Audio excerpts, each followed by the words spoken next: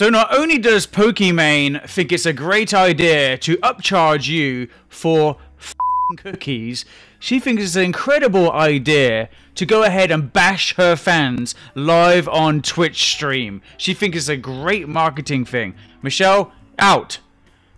This is absolutely crazy, people. I have never seen a streamer that's going to go ahead and say, hey, can you please buy my cookies? They taste really yummy, yummy, yummy, but then you lot are broke. Watch this clip right now. This is fucking nuts, and I can't even believe I'm showing this.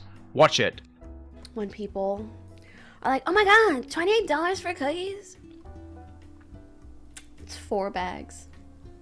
That's $7 a bag. I know math is hard when you're an idiot, but like, if you're a broke boy, just say so. Pokimane, calling your fan base a bunch of brokies is delusional.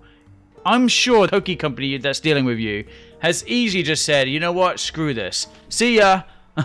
Because no person with a decent brain and want to do business with someone that is going around bashing their fan base. That doesn't make any sense at all. That would be like me saying to you subscribers, fuck you guys. You know what I mean? Like, subscribe to me. I would never do that. It's just ridiculous. That's just one way to go downhill and everyone to unsubscribe from you. I'm not a moron. I know.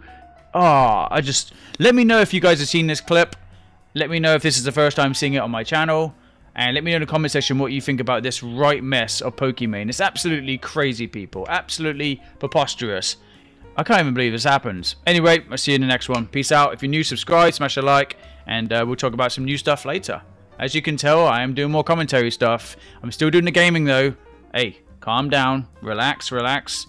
I'm still doing gaming, but I have started to do some commentary stuff at the same time.